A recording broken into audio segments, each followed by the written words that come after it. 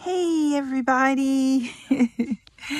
Hi. I know you guys don't see me much on this channel. I am trying to get things together. Let me turn this down real quick. I am trying to deal with so many other things that I'm working on, and I'm not good at this, at what is that called? Allocating, prioritizing. I'm not good at it. My priority is to get much sleep. Anyway, if you notice, my gap is getting smaller and my teeth are getting brighter because I've been wearing my Candid Invisaligns, the liners that are clear, and it has brightening solution that goes with it. So wow, I really see my gap closing. My gap is like so much more than it looks now. Anyway, that's not why I came on here. But shout outs to Candid Bright Invisalign liners. I came on to, as I've said several times before in my other videos to you guys, I'm not very organized with these videos. I don't know what to say. I know what I want to say, but a lot of times I veer off. So right now I want to show you my living space. It's kind of embarrassing to me, but to many it's probably a blessing, because there are some people out there without a roof over their head. Maybe 4 years ago, I was in that situation. I actually lived a year on the F train in New York and in a shelter. And it was, let me tell you something, it was not easy. I did it. I survived it. I'm very capable of going through it if I have to. But you really don't want to be going through it, and especially with the COVID thing out here, and while it's cold. So I am blessed. I am beyond blessed. I am very thankful for this little room. Okay, this is a 3-bedroom house here. We have an upstairs and a downstairs, but I share with 2 other roommates. And you never know what you're going to get. Now, as I've said before in my other videos, we all suffer with some type of disability, whether it's physically, mentally, whatever, some of us have both. I have both physical and mental disability. My roommates, obviously one of them suffers really, really bad, because she is like, oh, let me not talk about it. But let's just say me and my other roommate that do get along feel like prisoners in our own home because of this one other person. Like, we avoid her like COVID. What did I say? She bitches, she growls at you, she slams doors, she'll tell you not to be in the same area that she's in when she's there. And I'm looking at her like, bitch, okay, I know you ain't talking to me, because I get all, they be carrying my ass out of here, okay? The men in the white suits. But anyway, I just want you guys to see what I'm left with. So because I don't get around to the other parts of the house, I do go down and cook in the morning sometime, because I'm not, of any threat or anything, but I do stand my ground. I will assert myself and let you know you've gone too far. Now back up off of me, because you don't want this PTSD to start kicking in, or the bipolar. I don't know which is worse, okay? You better ask some of my other victims. So anyway, I just got back from the gym. I got undressed. This is my small area. Here is my luxury bed, and I glammed it up with my little lampposts and stuff. And actually, this is like where I pray. So I had a picture, which I will have a picture. I think I'm going to take that picture and put it in there, of my children. inside there. And there's candles on the side I light and I pray. This is my luxury bed area. This is my, what can I say? This is my desktop, my lab desktop, and like junk drawer station where I keep everything because I love to roll over and just go into my little bins. This here is a closet that I got, like an origami Chinese closet. I got this closet because I love to work on bath bombs and shea butters and stuff, and I have so much material. So all that stuff is inside of here so that it doesn't make the room look cluttered with stuff everywhere. It also doubles up as I do photography. I do my own photos, as I told you guys. So like I have this soft lamp here. I have a few other lamps around, but I can't possibly put them all up. Back over here, hidden behind that curtain, there is my little foot refrigerator and a microwave. See, I could do van life living real easy. Like, I already got it kind of kicking. You know what I'm saying? Behind here is where I keep all the things that I don't want people to see. Like, to just try and keep it look a little neat. Yes, that's me, my bath bombs and stuff. My banner that goes when I go out vending and stuff.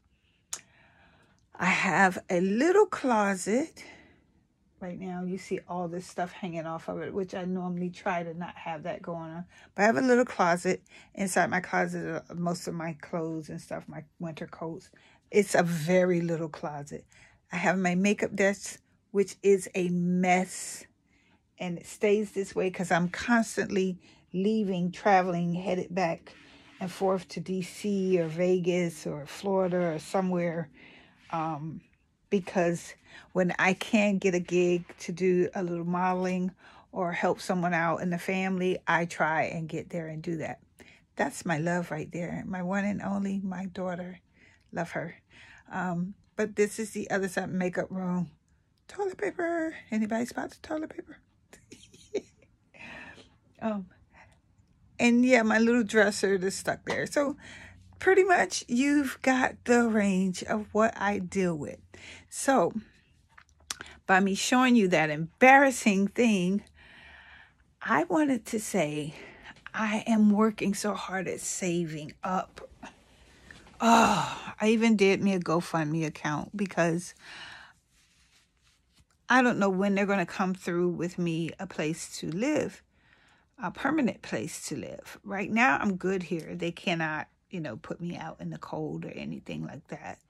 As long as I pay my rent. I hate that that is like most of my SSI. I have very little to live off of after that. Ergo, me doing the little extra side hustles and stuff, selling bath bombs and things, which I find is fun to do also. I just don't have the space. Like, I would love to have a kitchen to do my things in.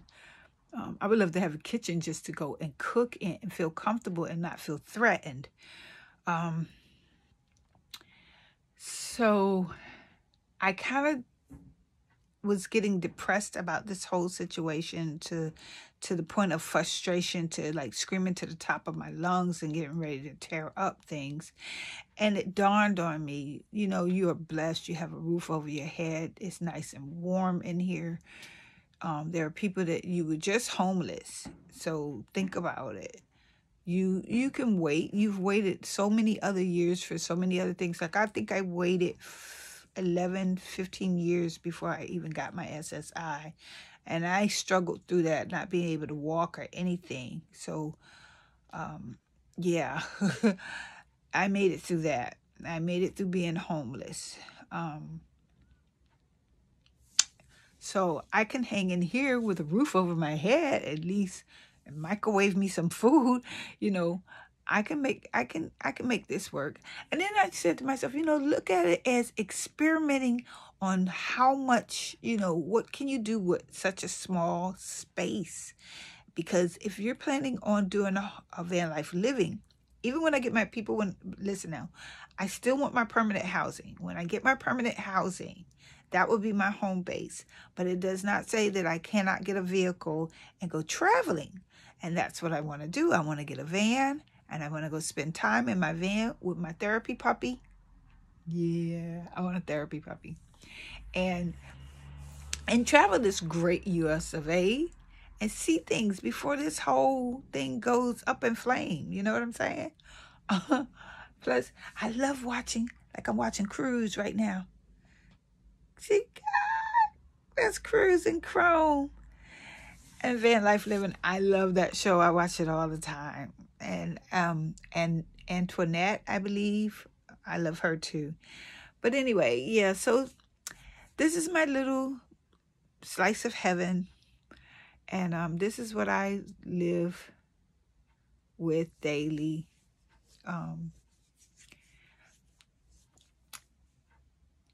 I sometimes get frustrated because there's so much in here, but I have to remind myself I am such a character. Like I'm a model, so I have clothes. I'm creator, so I have stuff to create with. I'm an artist, so I have my artistry. Everything that I have, that I own in the world, is in this room right now. I am going to downsize eventually. I know that I will have to, unless I get my apartment. Now, if I get my permanent apartment, honey, all this is going with me, because then I could put kitchen stuff in the kitchen. What? The day that happens, I'll be like, yes, Jesus. Yes, Jesus. Thank you, Jesus. Thank you. I'm going to church every Sunday. If I'm not in my van. Fishing somewhere. The Lord knows me. But yeah, people, I'm thankful for the roof I have over my head. But if there's anyone out there that could possibly help me, that could possibly donate towards me having money towards my van life living, whichever comes first, of places that are providing a living, where I can go and live living solution. I don't know why this is burning like this, but it's killing me. Oh, cut it off. Yeah, the incense really needs to. I don't know if it's gonna stop. Ooh, I don't think it's gonna stop. I have an incense burning, and it is burning. Like, stop already. Enough with you. Okay. I hope it's over. Yeah. Sorry about that, people. Yeah, so if anyone could help me or give me some resources on exactly how to get into some other permanent housing here in New York faster, that takes SSI, whatever you got, to bless me with, I appreciate it. Okay. Anyway, well, that was for now. If you're some of my family members or friends of my family,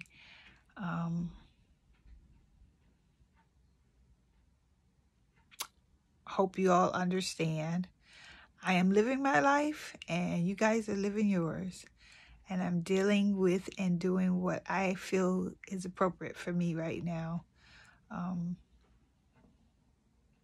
We each have to deal with things in our own way. And I'm not depressed or down or anything. I am just stating the facts here. I need for, and I want for things to brighten in my life. Not that I'm not, living a pretty good life now, you know what I mean? But to have my own would feel so much better. Like to have my own house, my own space for once in my lifetime would feel so great.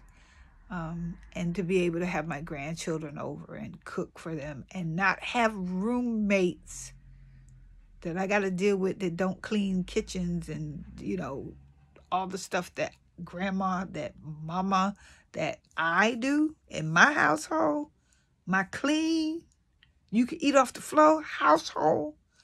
I can't wait for that day, okay? Yes. You want to stop by and get a plate? You're more than welcome, okay? Because you know I'm going to put that culinary art certificate degree to work, okay? Okay. Anyway, I love you guys. I'm wishing and praying for you guys peace and safety out there. And take care of yourselves, okay? I'll see you next video. I'm finna get ready to eat me something. I need something I just got from the gym. Ooh, yesterday I went to the masseuse. Ooh, it was so good. But I feel a little tinge in the back of my neck again. Oh, let me get me something to eat and lay down here. All right. Love you guys. Bye.